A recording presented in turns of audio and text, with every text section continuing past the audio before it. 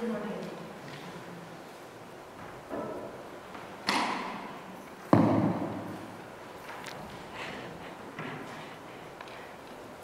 morning. Today is the 26th Sunday in Ordinary Time. Our Mass this morning is being offered through David Klein. This week's second collection will be for the cemetery upkeep. We are in need of donations and supplies for our upcoming Apple Dumpling Fest in November. Please, this is your parish. Let us all get involved. We are also in need of help to sanitize the pews after Sunday Masses. If you could give us 5 minutes of your time, that would be great. And please return the completed census form and your donation as soon as possible. Thanks to those who have already sent in their completed forms and donations. Prayer to St. Michael the Archangel.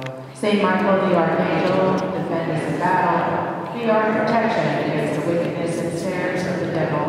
May God be with him, we humbly pray. And do thou, O Prince of the heavenly host, by the power of God, cast into hell Satan and all the evil spirits who prowl about the world, seeking the ruin of souls. Amen. Please rise and welcome Father Bill.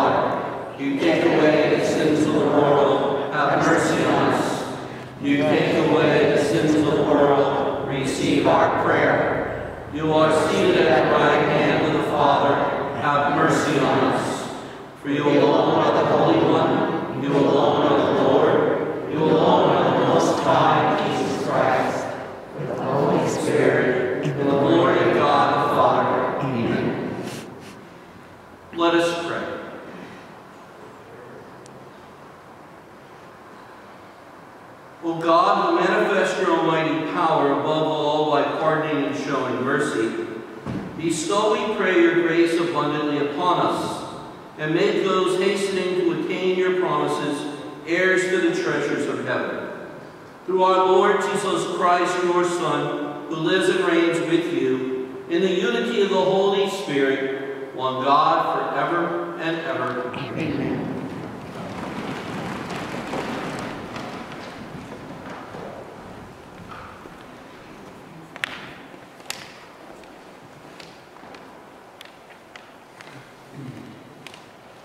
A reading from the book of the prophet Ezekiel. Thus says the Lord, you say, the Lord's way is not fair. Hear now, house of Israel. Is it my way that is unfair? Or rather, are not your ways unfair? When someone virtuous turns away from virtue to commit inequity and dies, it is because of the inequity he committed that he must die. But if he turns from the wickedness he has committed, and does what is right and just, he shall preserve his life. Since he has turned away from all the sins that he has committed, he shall surely live, he shall not die. The word of the Lord. Thanks be to God. Our response this morning, remember your mercies, O Lord. Remember your mercies, O Lord. Your ways, O Lord, make known to me. Teach me your paths. Guide me in your truth and teach me, for you are God, my Savior. Remember your mercies, O Lord. Remember that your compassion, O Lord, and your love are from of old. The sins of my youth and my frailties remember not. In your kindness remember me, because of your goodness, O Lord. Remember your mercies, O Lord. Good and upright is the Lord. Thus he shows sinners the way. He guides the humble to justice and teaches the humble his way. Remember your mercies, O Lord. A reading from the letter of St. Paul to the Philippians. Brothers and sisters, if there is any encouragement in Christ, any solace in love, any participation in the Spirit, any compassion and mercy, complete my joy by being of the same mind, with the same love, united in heart, thinking one thing. Do nothing out of selfishness or out of vain glory. Rather, humbly regard others as more important than yourselves, each looking out not for his own interests, but also for those of others. Having you the same attitude that is also in Christ Jesus, who, though he was in the form of God, did not regard equality with God something to be grasped. Rather, he emptied himself, taking the form of a slave, coming in human likeness, and found human in appearance. He humbled himself, becoming obedient to the point of death, even death on a cross. Because of this, God greatly exalted him, and bestowed on him the name which is above every name, that at the name of Jesus every knee should bend, of those in heaven and on earth and under the earth, and every tongue confess that Jesus Christ is Lord, to the glory of God the Father. The word of the Lord. Thanks be to God.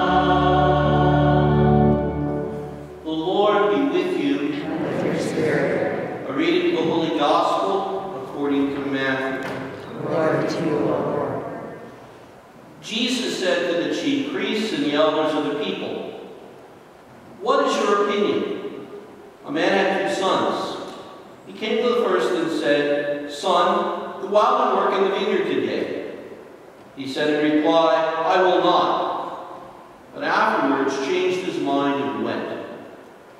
The man came to the other son and gave the same order. He said in reply, 'Yes, sir,' but he did not go. Which of the two did his father's will?" They answered, "The first." Jesus said to them, "Amen, I say to you, tax collectors and prostitutes are entering the kingdom of God before you. When John came to you in the way of righteousness, you did not believe him. The tax collectors and prostitutes did. Yet even when you saw that, you did not later change your minds and believe in him." The Gospel of the Lord.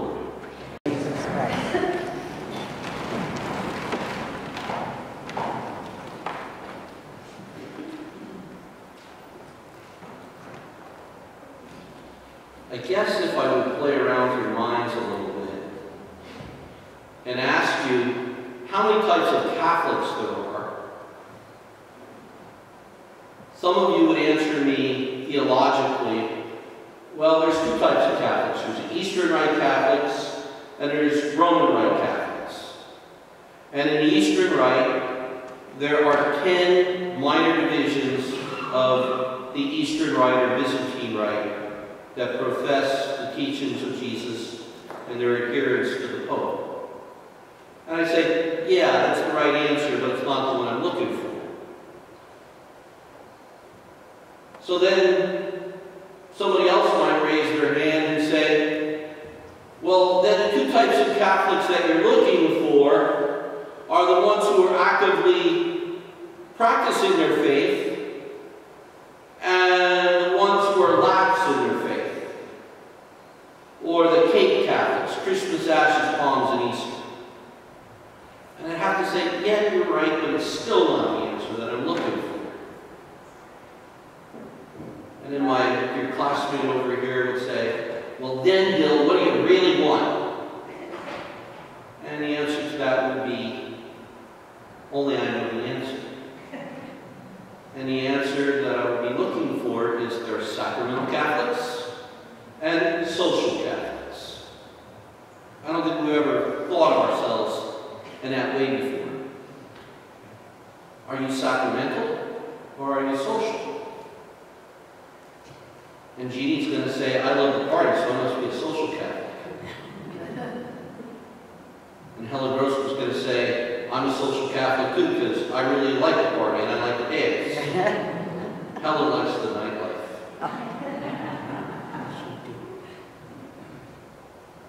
That is the type of social I'm looking for. A social Catholic in my mind, and I think in the minds of some others, are those who say, I'm Catholic when it's convenient. It's when I want something. It's the people that show up at the rectory door with a little baby and say, Father, could you baptize our child right now? Well, I don't know who you are. But Father, we're Catholic. Just baptize the baby. In other words, we haven't been to church in a while. We have no intentions of going to church after the baby's baptized. But we're doing it one of three reasons. One, we want to party so we can get some money. Two, it's to get my parents off of my back. Or three, we think it's some sort of a superstitious ritual. We reduce the sacrament to magic. A social Catholic could be someone who is in the public an awful lot. For instance, I could not begin to name all the new contemporary singers out there. So I got to go back to the 80s when I was young. And the one that comes to mind is Madonna.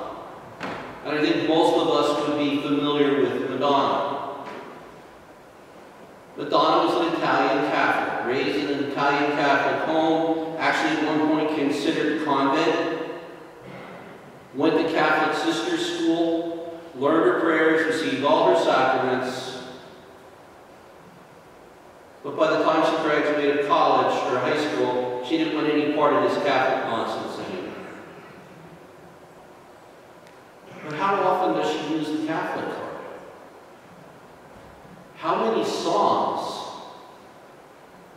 has she become #1 hits because she played the Catholic card.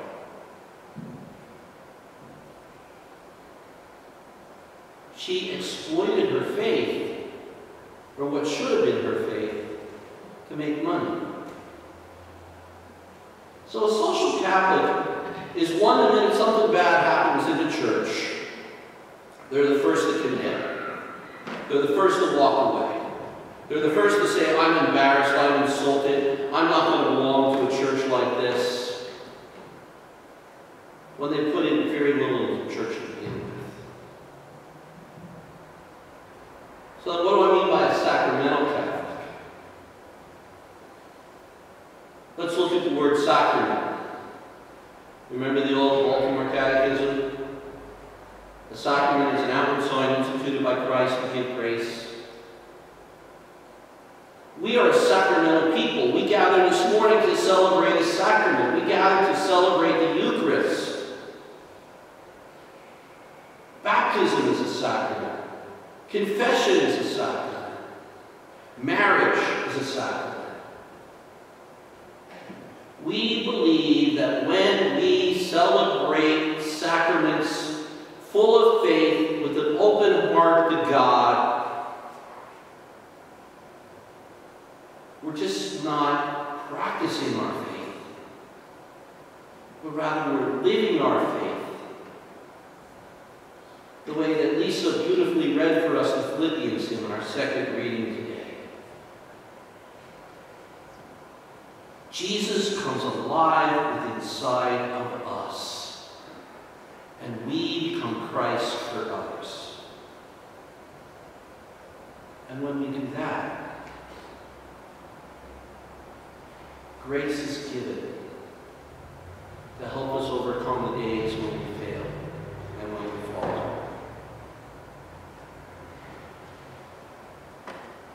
So, I believe every one of us here today is a sacramental Catholic. You know, this terrible COVID, you know, we're accustomed to not having pews roped off, but we're accustomed to having this church 3/4 full, 85% full. Some people are afraid because of their health, very understandable. Some people just gotten lazy because, well, the obligation is lifted, so I don't have to worry, it's not a sin. But isn't that bad too if we think the reason why we have to come to church is so we don't inflict more sin upon ourselves? So you folks who really work every weekend to be here need to be thanked. And you need to be congratulated. However, me included, we can't let that go to our heads. Well, I must be better than them because I know there's nothing wrong with them. They're young and they're vibrant and, you know, they just don't want to go to church on Sunday morning, so they're using COVID as an excuse, but here I am. You start getting closer to being a social Catholic when you have an attitude like that. Sadly to say, there are some people that the minute you leave church, you're complaining. Gloucester preached too long again today. Or occasionally, Gloucester didn't preach long enough today because it's raining outside, now I gotta go get wet. That's what Helen says all the time. See, I'm glad you're sitting there, but you know at least you was a real bright target for me. There's the people who will, you feel you got to come to church because something bad's going on in your house right now. Maybe you're fighting with your spouse, maybe you're fighting with your kids, maybe you're fighting with the darn neighbor. I got to come to church. When you leave church, you pick up the fight where you left it off. Our gospel reading for today challenges us with the question, are you a sayer or you are a doer? It's easy enough to say I'm going to do something and not do it at all. It's easy, and I know we've been using this terminology for hundreds of years, say your prayers. But when we say our prayers, we say them with sincerity of heart. You know, there are sometimes I catch myself. I'm going too fast. Sometimes I'm saying them on the fly, or I say them with the TV on. Am I really paying attention to my prayer? Am I really offering my soul up to God? You know, confession. Do we frequent the sacrament? You know, I try and go at least once a month. I was just there a couple weeks ago, and another couple weeks I'm going back. Because I am a sinner, just like everybody else. I make mistakes. I commit venial sins, and yes, unfortunately, sadly, I do commit a mortal sin every now and then. But do I just go to confession and have a bucket of water dumped on me so I'm clean? Do I try and change my behavior to avoid, as we say in the act of contrition, the near temptations of sin? We need to be doers like Jesus Christ. Jesus did not brag about being the Son of God. He didn't get all fluffed up with his miracles. But rather, he did it in humble simplicity. Today, we ask each of your Lord to help us have the same attitude as Jesus. Before I leave the pulpit, I just want to make one real quick announcement. As you know, last year when COVID hit, we were about 85 to 90% done with our fundraising efforts for the year. We rely on fundraising and we rely on the collection. As I said before, the way that you give is great, and I'm very blessed. And I wish we could just live off of the collection, but we can't. As we begin this year, we have to start off with the fundraising season. And there is a little bit of fear and trepidation on my part on can we make our fundraising goals. Our first one is coming up in November. It's the Apple Dumpling Fest. And I believe that every one of us here has a way to get involved with that.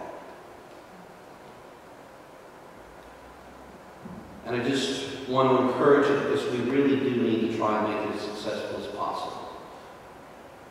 We are limited to a big prize table, and we'll take as many prizes as we can, but if you want to get together with your family members, a group of friends, an organization, so that you could buy us something that is around $200 or more, so that we can label it as a real big ticket item. That would be appealing, and that would be helpful. So if you have the financial means to do it, we'd appreciate it. Well, someone might say, I really love my church, but you know, I can't afford to dish out $200. And I understand that. I think twice about when I have to dish out that kind of money. But there's other ways. You could make a monetary donation to help us buy the roast beef or the hot roast beef sandwiches. You could make a monetary donation to help us with the flour and sugar and the apples to make apple dumplings. You can make a monetary donation, or you can even buy us a couple. We're going to have a lottery ticket board, and hopefully we'll have about 1,000 or more dollars in lottery tickets, so we'll buy them by the packs. You can make a donation of either a gift card, or you can give us money so that we can give gift cards to like Home Depot and Lowe's, and for Giant, and for Boyers, and Boscov's, and whatever. That would be a help. You're going to say, well, you know, I can't even really afford the 25 bucks. Well, some of us are in good health, and we really need some new workers, so maybe you can help in the kitchen, serving the hot roast beef sandwiches, or helping to make apple dumplings, or working the day, 2 days of the festival, socially distant apart from a lot of people. You're going to say, well, that's nice, but I'm afraid. I don't want to do that. Well, you can make a soup. You can bake us a cake. And if you say you can't even do that, put the Blessed Mother in the window and have her face out to that great weekend. And then pray for the good of your parish. I really don't care what you do, as long as you do something. I hope and pray that you all love it here, that you find God here, that you're proud to be a sacramental Catholic here, you're proud of your faith, and you learn about your faith here. We all need to work it out together to keep this faith strong, and to be the support that we are with other people. And like Jeannie and like Helen, that love to be social Catholics, that love to dance, love to sing, love to laugh. That's part of the parish too. So let's take pride in our faith, let us take pride in our parish, and not be sayers, but doers.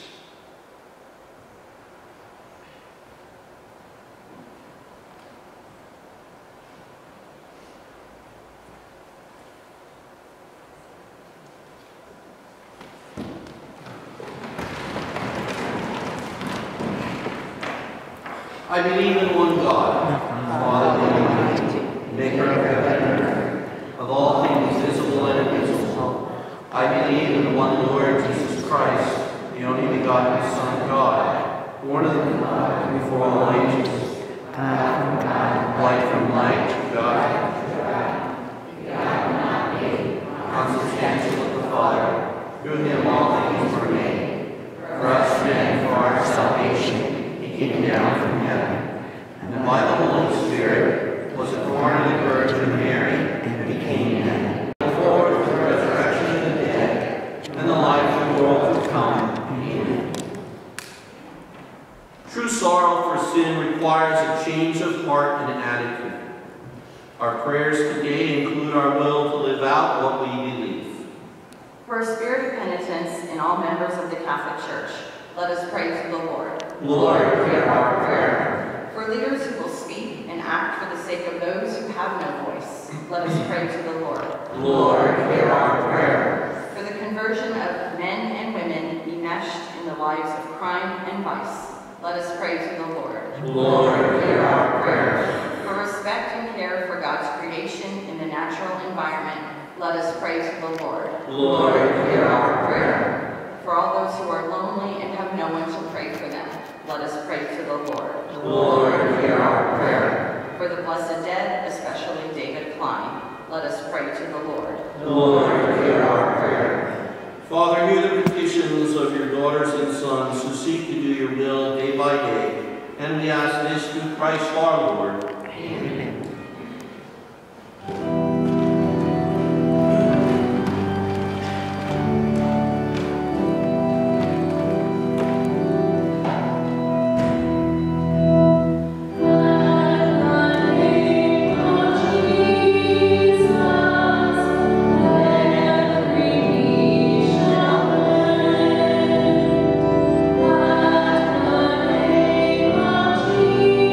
Jesus.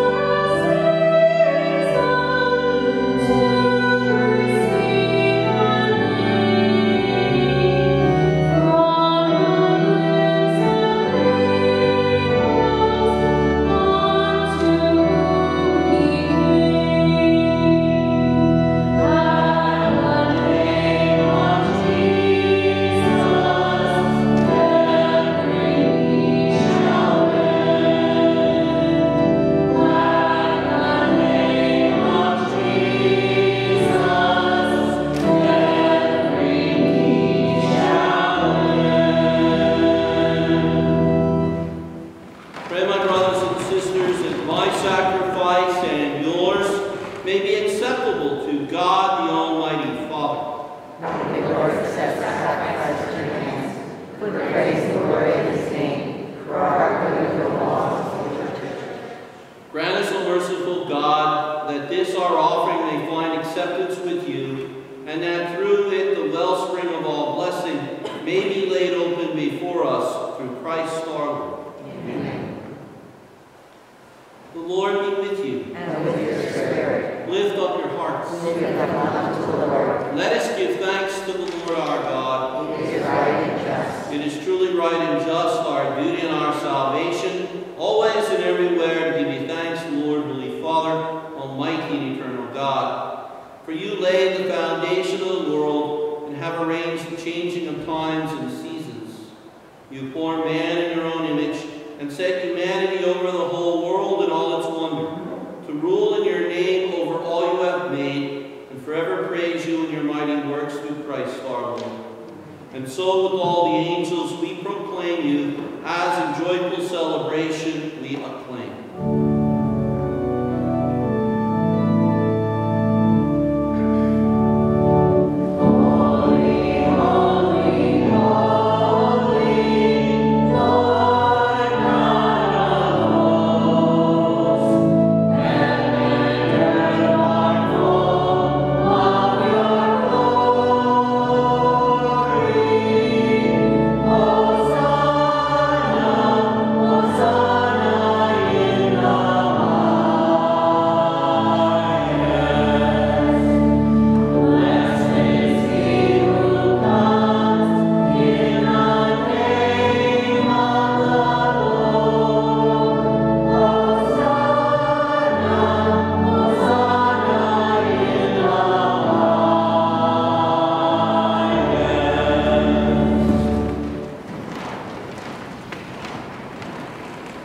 You are indeed holy, O Lord, the font of all holiness. Make holy, therefore, these gifts, we pray, by sending down your Spirit upon them like a dewfall, so that they may become for us the body and blood of our Lord Jesus Christ. At the time he was betrayed and entered willingly into his passion, he took bread and, giving thanks, broke it and gave it to his disciples, saying, "Take this, all of you, and eat of it, for this is my body, which will be given up for you."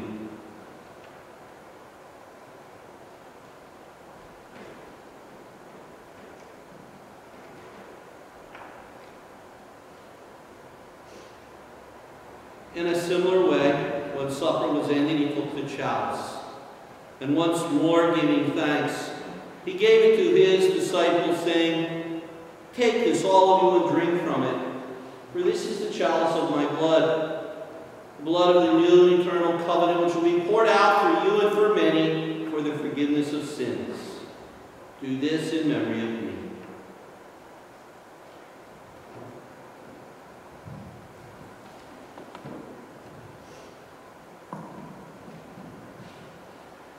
The mystery of faith.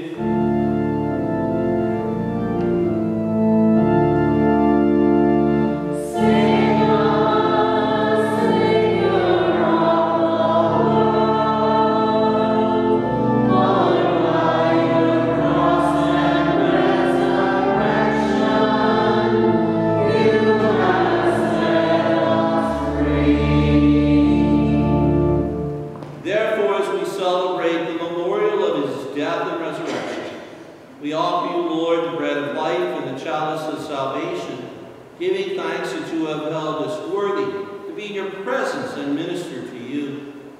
Humbly we pray that partaking of the body and blood of Christ, we may be gathered into one by the Holy Spirit. Remember, Lord, your church spread throughout the world and bring her to the fullness of charity, together with Francis our Pope and Alfred our Bishop and all the people of God. Remember our brothers and sisters who have died, who have fallen asleep in the hope of the resurrection, and all who have died in your mercy. Welcome them into the light of your face. Have mercy on us all, we pray, that with the Blessed Virgin Mary, Mother of God, blessed Joseph, her chaste spouse, with the blessed apostles, with St. Clare of Assisi, with all the saints who pleased you throughout the ages, we may merit to be co-heirs to eternal life, and may praise and glorify you through your Son, Jesus Christ. Through him and with him and in him, O God Almighty Father, in the unity of the Holy Spirit, all glory and honor is yours forever and ever.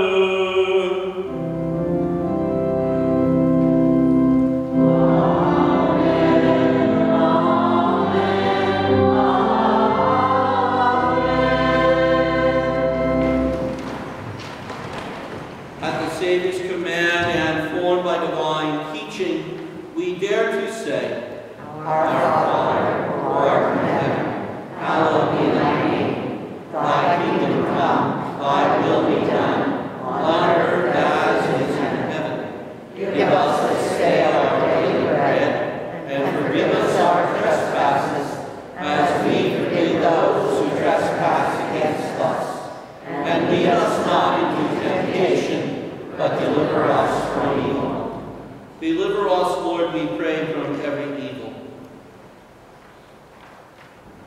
And graciously grant peace in our days, that by the help of your mercy we may be always free from sin and safe from all distress, as we await the blessed hope and the coming of our Savior, Jesus Christ. With the kingdom, the power, and the glory are yours, now and forever. Lord Jesus Christ, who said to your apostles, "Peace I leave you, my peace I give you," look not on our sins, but on the faith of your church. And graciously grant her peace and unity in accordance with your will, who live and reign forever and ever. Amen. The peace of the Lord be with you always. And with your spirit.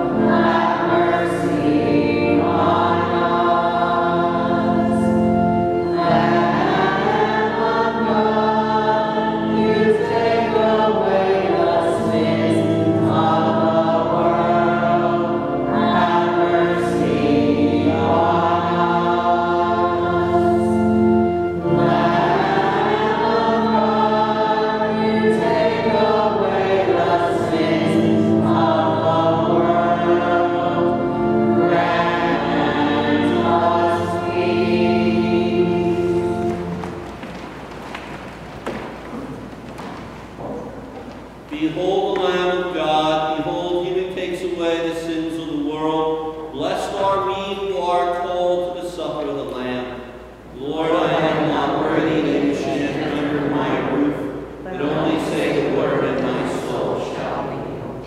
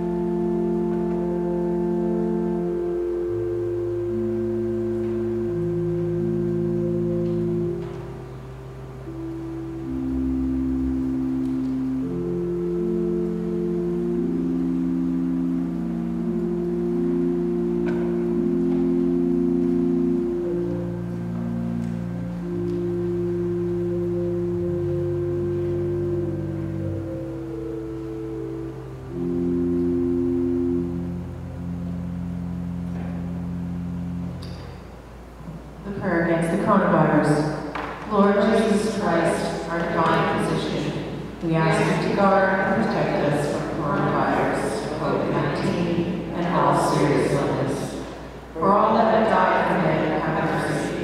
those that are ill now, bring healing. For those searching for a remedy, enlighten them. For medical caregivers helping the sick, strengthen and shield them. For those working to contain the spread, grant them success. For those afraid, grant peace.